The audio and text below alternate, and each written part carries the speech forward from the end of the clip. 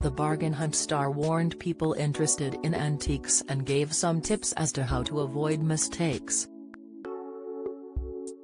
He detailed a key phrase people shouldn't trust when looking into antiques, and it's one heard quite often, said to have been. The BBC expert advised only to trust what has been absolutely proven. Never take anything at face value, always research everything, and don't be enticed by a rather good yarn, or the phrase it's said to have been, he stated.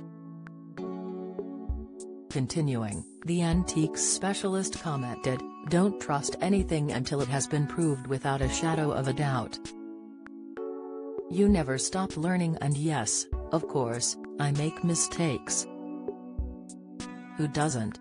But when you don't want to learn more, when you get complacent, that is the time to give up completely. And, with me, that isn't going to happen, trust me." The 55-year-old detailed a personal experience that had taught him the lesson. He recalled, "The first time that I'd ever done any real research on an antique was when my mother came home and brought with her a chaise longue that she'd bought, and she told me this piece of furniture had once actually been owned by no less than Lord Nelson. I was fascinated and determined to find out more about it. Well, the upshot was that I was able to inform my mother, without any shred of a doubt, that it had been made a full 25 years after the hero's death." Speaking to the Yorkshire Post, he added, "I was triumphant. She, of course, was furious." He went on to explain how some dealers don't properly look into the history or details of items.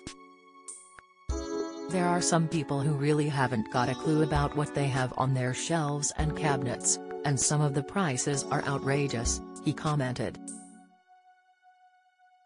They'll label something as Art Deco when it is really a reproduction from the 1970s, and then to cap it all off they'll spell it Art Deco.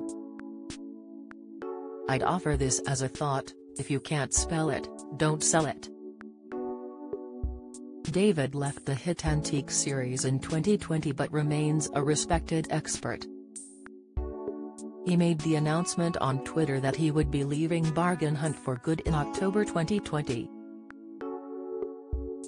He explained it was time for him to move on from the beloved BBC series.